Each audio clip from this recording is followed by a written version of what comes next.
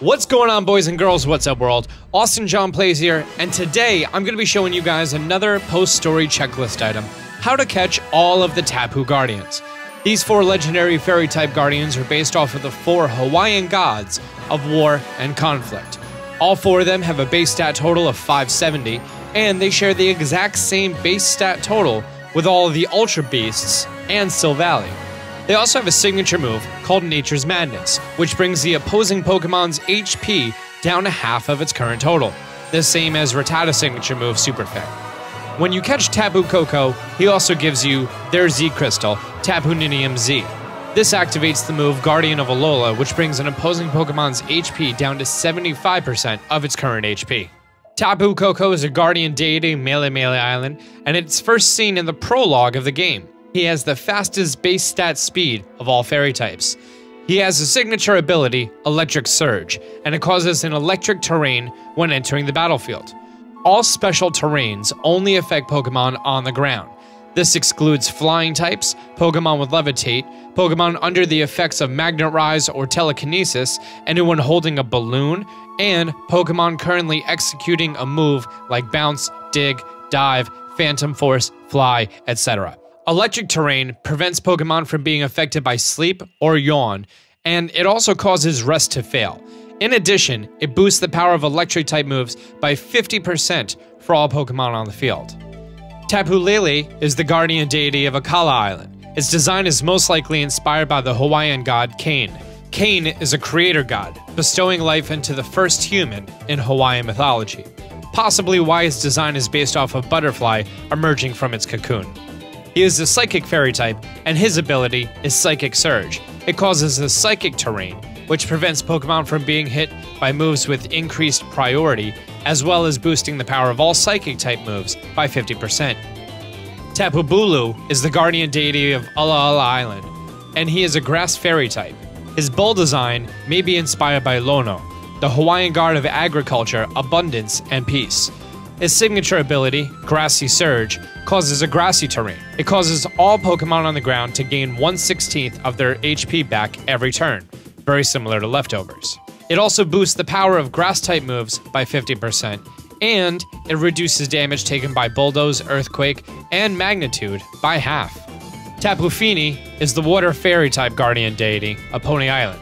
Its mermaid/siren design may be inspired by Kanuloa, last of the 4 major Hawaiian gods and god of the ocean.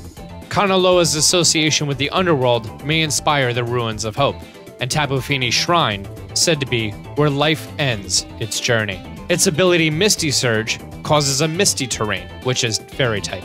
It prevents Pokemon from being afflicted by status conditions or yawn.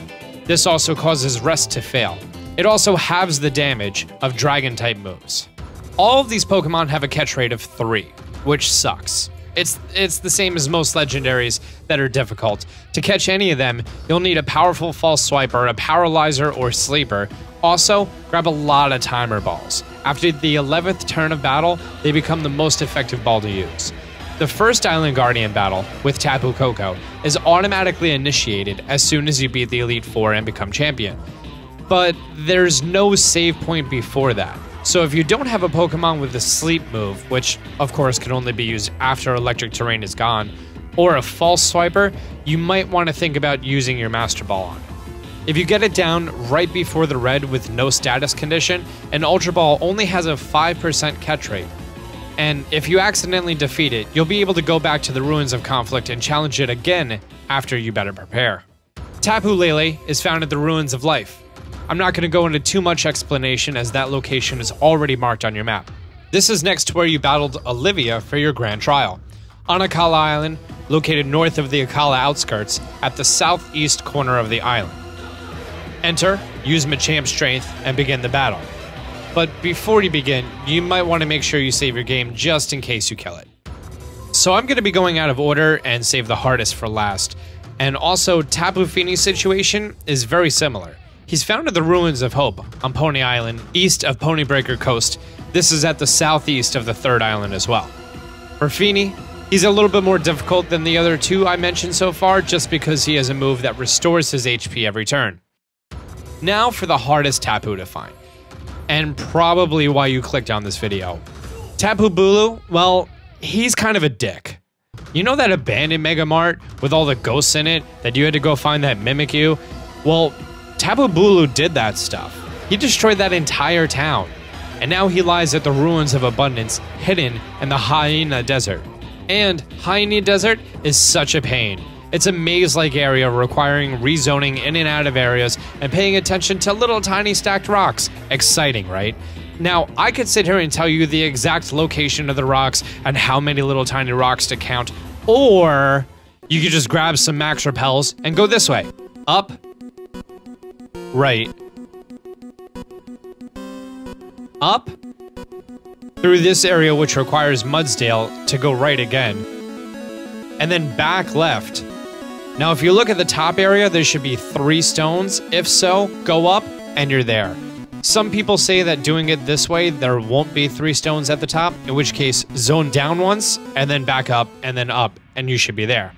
Now that you finally found where Tapu Bulu's been hiding, wear it down and throw your balls at its face. So there you have it, ladies and gentlemen, all of the Tapu Guardians. One more thing to knock off your checklist for your post story. Was this helpful? Leave a comment down below. Check out these other videos. Until next time, Austin John out.